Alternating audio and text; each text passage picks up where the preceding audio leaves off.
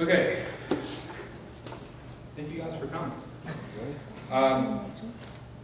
So, for those of you who are in the class, the whole theme this year for Dr. Luper's class is the hero's journey, Joseph Campbell. So, I felt it was appropriate for this quote to be used as we open up for Dean's. The dark night of the soul comes just before revelation, when everything is lost and all seems darkness.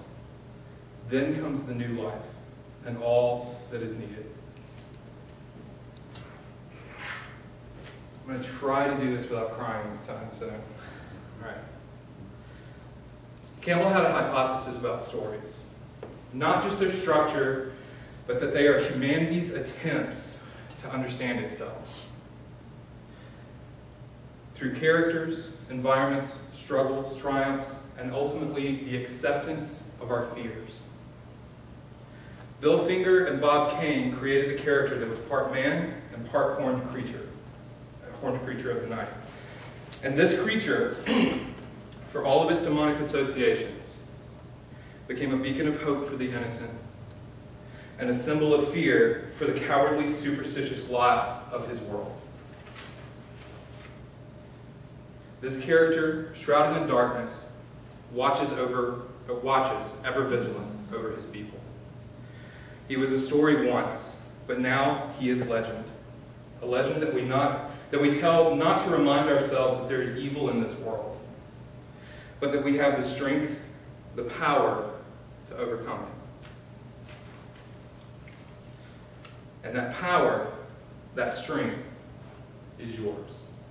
You are Batman. But if you're wondering what to do with your cape and cowl, what it means to be that hero, you're in the right place, because he's here. He's the first Batman I ever knew. And I'm proud of him for being that hero. His name is Dean Trippe. And he's here to teach you about something terrible, but also about something greater than terror.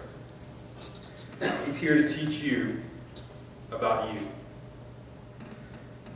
So please join me in welcoming our Dark Knight, Dean Trippe.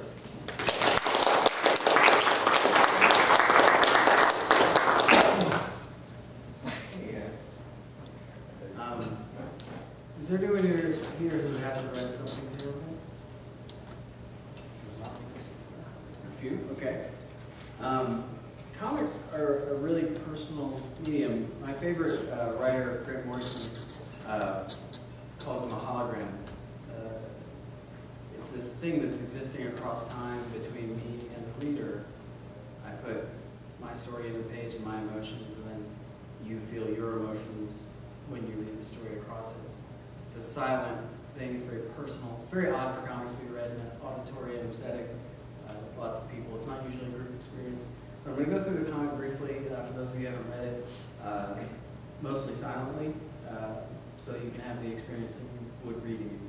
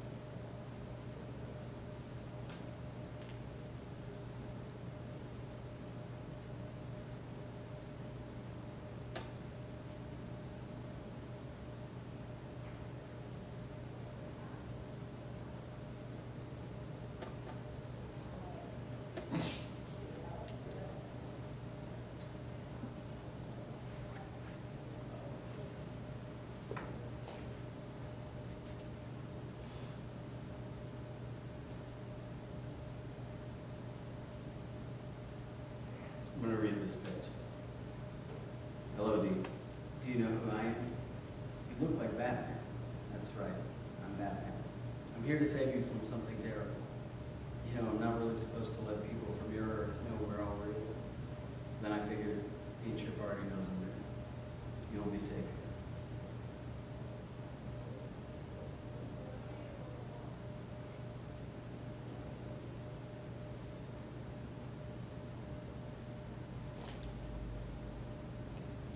Child sexual abuse, offenders, causal factors.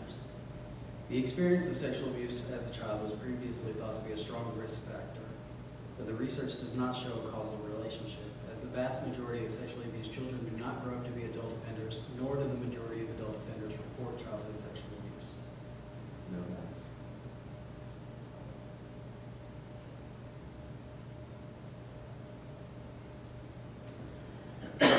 And then just to get us all on the same page, I'm going to go ahead and read you the afterword that I wrote. As you notice, there's very few words in the comic. I pushed all that into the afterword so that I could let your thoughts be the thoughts you're thinking when you're looking at the paintings. But to tell you my story. Well, they say to make art for yourself. I started writing something terrible a little over a year ago after a conversation with my friend Ben, in which I offered my own secret origin to explain my dislike of crazy or broken depictions of Batman. I feel like Bruce Wayne would have gone crazy if he hadn't become a bat. He needed an outlet for his pain. He had only a child's solution to an unsolvable problem. He became a superhero. In 1986, my world was broken by two criminals, my biological father who abandoned his family like his father had, and a teenager who threatened me with a gun and raped me for 3 days.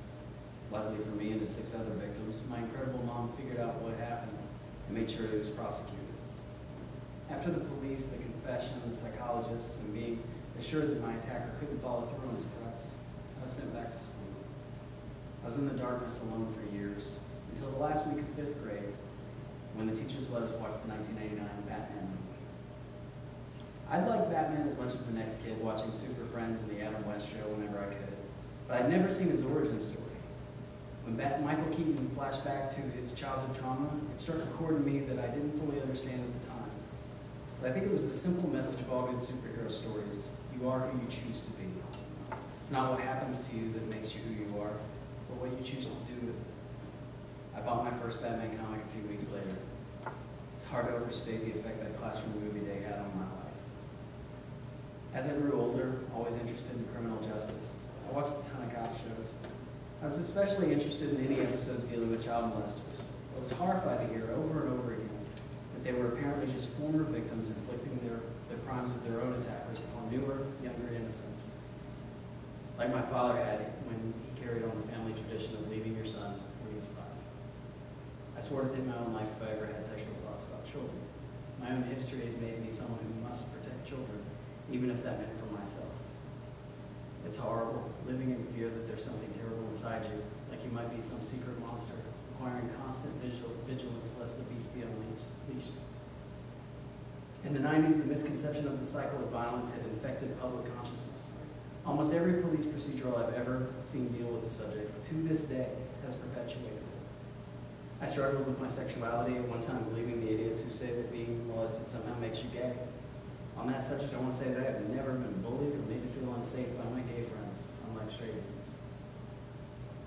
I lived my entire life wanting to be a father, to break the chain of abandonment in my family tree, but also fear of having a son in case I was hopelessly corrupted by my childhood experiences. I prayed for a daughter. Having 2 awesome sisters predisposed me to thinking that would be better. I ended up having the best and brightest son in the world, but I avoided changing diapers or helping with bath time. His mother knew about my history, but I don't think my precautions helped our already doomed relationship. I drew the first version of the rescue scene in the story a few years ago, after getting over the fear that I might actually rewrite time by inviting heroes of other universes into ours. Look, I don't mess with time travel. My son's the best thing that ever happened to me, and I wouldn't change a second of my life to not have him here. But the day I drew the first pencil sketch of Batman putting his armor around 6-year-old me, I was changed. Of course he came to save me. Superheroes don't let bad things happen to kids.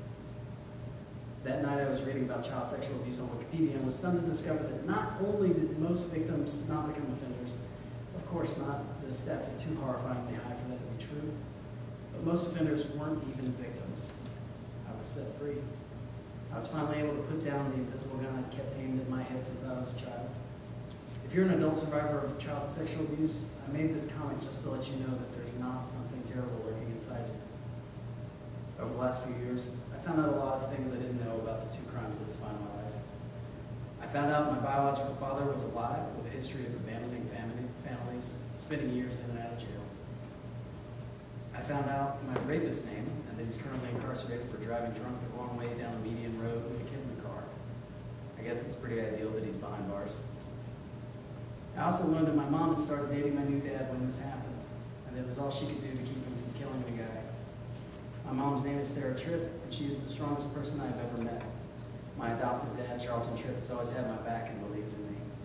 The real heroes of my life were my parents. Batman was a good substitute for a kid to understand. I was in the darkness. The story of Batman helped me realize that I could wrap it around my arms like a security blanket or a cape. The yellow symbol on my chest was my light, defended by a black creature more powerful than anything crime could throw at me. A creature of the night, something terrible, a bat. And eventually, I brought Batman to our world in the comic, and somehow it really did change my story. Thanks for reading with me. Now back up to my favorite page. Hey everybody, I'm Dean. I've been working professionally in comics for over a decade. This is the most widely read comic I've ever worked on. It was actually the most widely read comic of the year as far as I can estimate. Like 1.5 million people read it in November, which is more than the top 10 comics that month put together. And it was a big month too. Walking Dead had variant covers. As you can see, I kind of patterned my life on Batman. By kinda, I mean absolutely. I take Batman pretty seriously. I also take it pretty sillily. Sillily word? Let's say it. I love Batman. I love the idea that you are who you choose to be. The message of all of his superhero stories. There's special things about Batman. A lot of people have written me. I used to write people who would come out about their childhood sexual abuse experiences because you feel so alone when you're a victim of this. And it's a crime that stays with you. It's something that you'll always be reminded of. It separates you in a way, but you feel so alone even though the stats are so high because no one talks about it.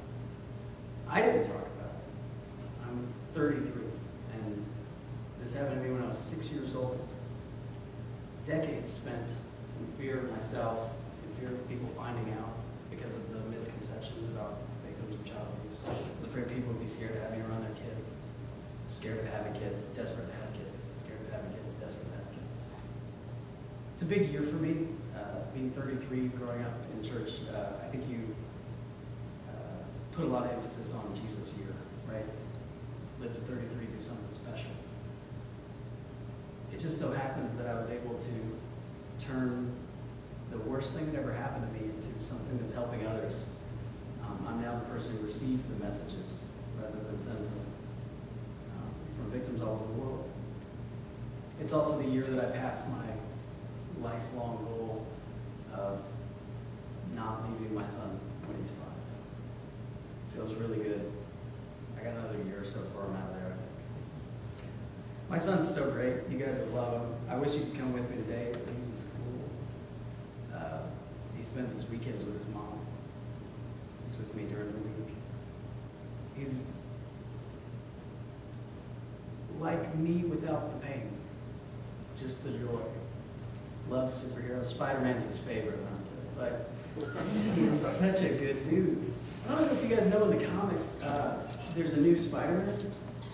They introduced, do you remember Donald Glover wanted to play Spider-Man? You ever heard about that? And they're like, people got all on, like, black dude can't play Spider-Man, Spider-Man's white. It's like, yeah, he's also fictional, dude. The writer of Spider-Man, Brian Michael Bendis, was like, what if we had a black Spider-Man? So they have one now. His name's Miles Morales. And he's like a 14-year-old kid going to a charter school in New York. He's got different powers. He got bitten by a different kind of spider. My son is the first person to ever have a Miles Morales Spider-Man costume. It's black with red web lines. It looks awesome. He saw that costume. He was like, that's what I want to be for Halloween. So me and my mom made it for him. He was that for 2 Halloweens. This year, though, he wanted to be Robin. He was like, I'll be Robin. You can be Batman. I don't know if you guys can imagine, I had to keep my emotions in check. And kids change their minds. You're like, yeah, well, yeah, if you want to, work on it. And I spent a month working on this costume. Upgraded mine. I had to wear 2 layers of Spanx to be Batman, not Batman.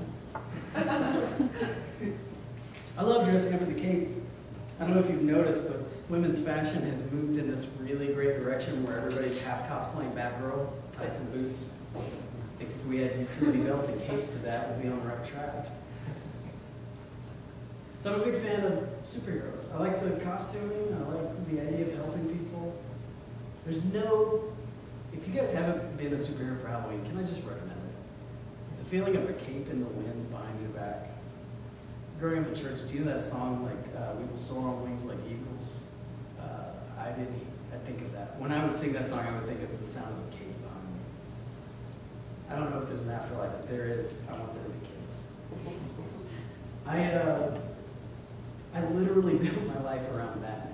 Like the idea that you can build yourself, you can train yourself. I used to tell people that, and it sounded silly, and it still does. But now I've done this work that kind of explains what I've been about. I wanted to build myself into being the best dad you could possibly be. I work with kids ages 2 to 20. I, of course, have that gun in my head in case my thoughts ever stray from just being the kind of Nightwing, Big Brother character. But I've always been good with kids, and I think it's because I have a good memory. My earliest memories before I was 2. When I talk to kids, it's a lot like when I'm talking to you guys. I try to explain things simply. I try to think of what level I could understand when I was 5, when I talked to my son. I happen to have a son because of explaining things well, who now knows how to do square roots. Add, multiply, divide, and read before he was in kindergarten. I know I'm lucky, he's a sharp dude, he's super funny and fun, really well behaved. He's very chill. He used to play Legos and video games. I'm really serious about Cosmos right now. But, so yeah, I built myself into being a dad, and I'm really good at it. It's really rewarding. If you don't have kids, get them. That's what I say.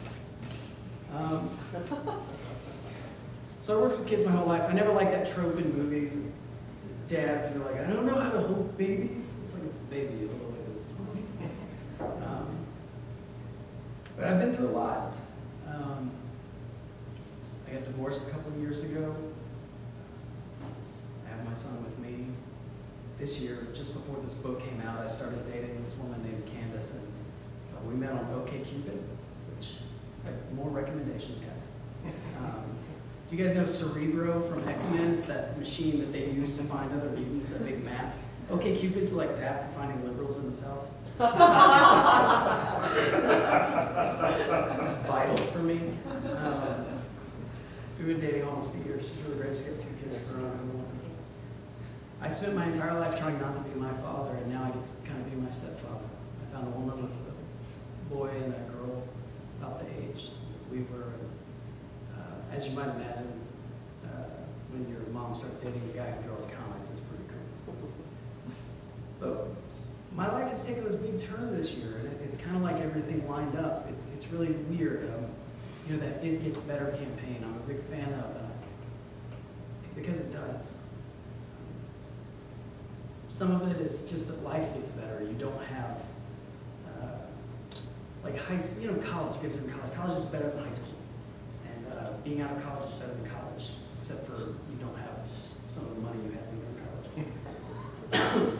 But less rules, less people telling you, you know, what you have to do. Those rules are in place for a reason. But when you're a kid, like, a lot of times people don't tell you the reasons. Like, because I said so, because that's the way it is, and this is the best time of your life, and all that nonsense. But one of the reasons things get better is because you can choose to live your life by your code. I'm kind of pathologically honest, and my code is I will help people. I'm going to be who I am regardless of what anyone does to me. Even if somebody's a jerk to me, I'm not very vengeful because I don't know what's going on in their life. Nobody knew what was going on in mine. The guy who most hurt me professionally, I'm not going to go into detail, but his mom had died. And he was going through a lot. I still think he's a jerk, but, you know, dude who's going through a lot. I can't really judge him. I don't have any vindictive feelings. This story about building yourself is one aspect of my life. There's been a lot more stuff. But this has been a darkness, a cloud that defined me. I always tried to be the funny kid. I always tried to be the smart kid. And not try to be the good student. If I had it to do over again, man, I would kick butt at school. Just because I treat it like a game to win. This thing about people becoming, victims becoming offenders, is such a huge misconception. It's one of those things, you hear it anecdotally, it's often in shows. Writers, we have the ability to spread information. And one of the problems with that is if you have bad information, you're spreading bad information. Not all sharks have to keep swimming or they'll die. The Inuit do not have more than 100 words for snow. They use compound words, adjectives, you know. Things like that get used in speeches and sermons and spread, and the misinformation grows, and it takes a long time for it to filter back out. Growing up with this police procedural thing, like I'm such a huge fan of cop shows. Like I love cop shows. I'm scared of cops. My first cop show was the grittiest one everybody knows, Andy Griffin. Dude was on the street, dealing with things like Otis. My favorite one's The Wire, and then before that was Homicide. That's the panel you see, the show I'm watching. It's a fictionalized composite of multiple shows I watch, but I chose to use Frank Pembleton and Tim Bayless, my favorite detectives on Homicide: Life on the Street. Frank Pembleton there is actually Andre Brower, and he's on Brooklyn Nine-Nine now, another great cop show. And it's so cool for him to be a cop again, because I love Frank Pembleton. So I decided he's chilled out, and now he's got this cool swag. But this thing spread. I was watching an episode of The Mentalist just a couple of weeks ago, and they did the same thing, where a victim of child abuse and his sister, both victims, became like these horrible serial kidnappers who would torture and murder people. That's not what happens. Because this crime is so terrible, we want there to be an explanation. We want it so badly because we can't wrap our heads around it. Why would someone hurt a child in this way? It's so criminal. I love Batman because he hates criminals. But it's so criminal, and we need there to be an explanation because we can't wrap our heads around someone who would do something so terrible. But it's not that they were victims. There was an episode of Medium where it was just, she talked to ghosts, and it was, there was a molester they had caught, and then she could see the dead attacker that he had, and the person who victimized him, the person who victimized him, this ghost chain of cycle of violence, and it's not true. But because of that misconception, people are scared to open up about their own experiences.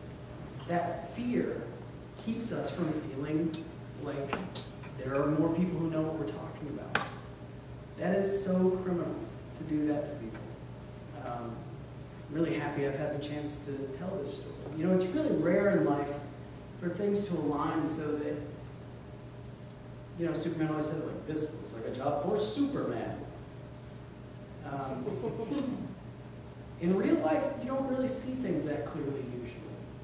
But working on this, it was funny. I was talking to my friend Ben, like I said in the afterword. My friend Ben Acker, he writes the Thrilling Adventure Hour podcast, which I recommend so wholeheartedly. It's so fun. Paul F. Tompkins and Nathan Fillion, but he's a great friend of mine, and we were just talking about Batman. I really don't like when they portray Batman as crazy or vengeance-driven. Some people don't like the idea that Batman's parents' killers were caught because they think he's out for revenge. It's always driven to go catch that guy. It's like, no, that's not what it's about. Crime took his parents, and he's trying to prevent anyone else from having to experience that. But with that idea of Batman, it's so simple. He needed something he didn't have, so he became that for others. I know this sounds kind of self-aggrandizing, but that is really what I've tried to do with this story. I was telling Ben about it, and he said, about what happened to me, and he said, you've got to make that into a comic. that thing that I trained to do my whole life and have been doing professionally for years, that's silly. I was planning on a blog post whenever public figures have come out about their experiences. It's meant a lot to me. I've often written letters. Like I said, now I get them. For so many people, it's Batman. People write me, and some of them it's like, it was Lord of the Rings, or Star Trek, or Star Wars, Green Lantern. But for a lot of them, it's Batman, and it makes sense. It's a childhood trauma story. Batman experienced the same kind of thing where someone, for no reason, takes something from him. This horrible thing. One of the worst things you can imagine. To be honest, I feel like I kind of got him beat. Of course, I say that having my parents really saved my life. But again, people don't talk about it, and this was a job for me. It's weird for the thing that you're most afraid of people finding out to become the thing you're most known for. But it's a good job. It's a hard job, and it's my job. It's a job for Dean Trippe. I spend a lot of time talking about this book now. It's really funny because it's so short, kind of self-explanatory. It's 14 pages long. But the reason I get to talk about it a lot is because it's about the power of fictional heroes. In real life, we have heroes. A lot of times people don't want to know the truth about them. People don't want to know if Martin Luther King did a bad thing, or they don't want to know if which presidents were gay, and they don't want to know that, Jesus didn't speak English, guys. They don't want to know these things that derail their preconceptions and their childhood versions of understanding. Because the real world is complex. It's not black and white. It's not four colors either. It is complicated. The thing about those things is they can lead to real fights, people arguing because they're real issues. If you base your beliefs on the teachings of Joseph Smith, and that encourages you to disassociate from this group or these people, or whatever it is, that's a real thing and a real person, and you got to really argue over it. There will be no wars over Batman or Superman, even though we have told more stories about them than any other characters in history. It sounds crazy, doesn't it? There have been more stories told about Batman and Superman than any other characters in fiction ever in human history. There aren't more Dracula stories. There aren't more Hercules stories. There are more Batman stories. It's spread all over the world in every medium. I was in Uganda working with this orphanage, and an 85-year-old pastor named Tom told me, I loved the Batman. He would always win. Right? It's a pretty good superpowers, always winning. You know how you always win is you play by your rules. You play your game. That's what I've tried to do with my life. It's so funny talking about this because it's like, you guys just learn to be cool like me. But really, I'm driven by the idea that you can help people with your abilities. Superheroes use all your abilities to help everyone you can. That's not, you've got to go be Batman, or you've got to go learn to do things you don't have an aptitude for. It's your abilities. You guys all have talents that you were born with and you have trained to do, and you know how to do, that others don't. No one has the same skill set. Batman's kind of good at everything. But using all of your abilities to help everyone, you can. It's not, you got to save the world, you got to change the way everything functions, you've got to change the course of human history. It's just, there's a group of people around you that you have influence over, and you are powerful. We talk about Superman. A lot of people say he's unrelatable because he's this godlike being from another planet with limitless powers. I think that's really cool. He's the first superhero. He's this ideal being that we can't ever be. Second superhero is Batman, who's an option. Every day you choose not to be him. It's something you can train to be. I think I would need more money. And I'd have to exercise, which sounds. But Superman, the ideal being to strive for, it seems unrelatable, people say, and a lot of times people prefer Batman because he's a real guy, and that's one of the reasons why I like him. Because he doesn't have the normal superhero origin story where he receives powers and then has to choose. Which, by the way, is the same thing for every supervillain. To get superpowers in some freak accident, and then You either use them selfishly or selflessly. That's it. Your life in a comic book world is selfish, selfless. And that's the heroes and villains of every story. Superman is an unrelatable character, some people say, but I really feel like we all end up on this planet with more power than we realize, maybe more than we should have, over the lives of others around us. The influence, the power of being kind and being helpful. I always feel like my superpower is that I'm always where I'm supposed to be. It's kind of a self-fulfilling prophecy if you really try to be useful wherever you are, but I always felt like if I could make a deal where I was always where I was most needed, I would do that. And I kind of feel like that's been my life. It's been so weird to just happen into a place where I end up being the guy who's able to help someone else. I'm sure that would happen if I ended up in another place, but it feels that way. It feels like I'm always where I'm supposed to be. But your influence over others will extend past your death. Every kind word, every selfish crime, we are changing the future of all of mankind. That is so true, right? You think about Bill Finger, who Mike mentioned. He's the co-creator of Batman. He's uncredited. The co-creator of Batman that is credited, Bob Kane, has this incredibly fancy headstone to his grave that says, Batman was a hand of God creation, inspired by the Lord, and sent to Bob Kane, who created him from nothing, and series of justice. There's a lie. Bill Finger created the Batman we know. Bob Kane was his boss. He was the writer. You know Batman's origin story? That was Bill Finger. His cape, his cowl, Commissioner Gordon, Gotham City, Robin, the Joker. He wrote more Batman stories than anybody for decades. He even wrote an episode of the 66 show that is the one I remembered most in my life. So when I found out that he wrote it, it felt touching to me. It was The Clock King. Dude gets to write an episode of the Batman TV show, the character he co-created that's now super huge culturally. He gets to write an episode of it. Does he write Catwoman, the Joker, Penguin characters he created? No, he makes a new character, the Clock King. That's a good writer. Get a gig, make up some new stuff. Bill Finger was cremated in front of the ocean. He died poor and alone in an apartment, estranged from his family. And I know that his choices may have led him there, but also the choices of others, people who took advantage of him. I feel so indebted to this person with no grave who wrote a story about a boy making a candlelight vow to become the world's greatest crime fighter. Because the idea that you could choose when you're a kid who you're going to be when you're a grown-up changed my life, saved me. The guy died before I was even born, and saved my life. You have that power as a writer. Comics and fiction and true stories, they all, if you're a writer or an artist, your works live past you and they live outside of you. This story, it's weird, because it's my life, right?